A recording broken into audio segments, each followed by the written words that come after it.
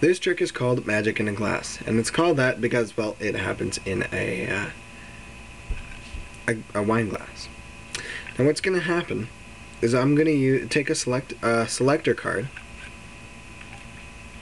which is, what is this? The 10 of diamonds.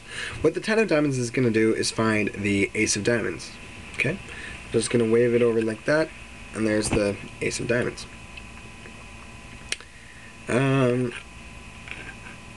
I'll do that again using the same selector card. We'll just wave it over like this to find the ace of hearts.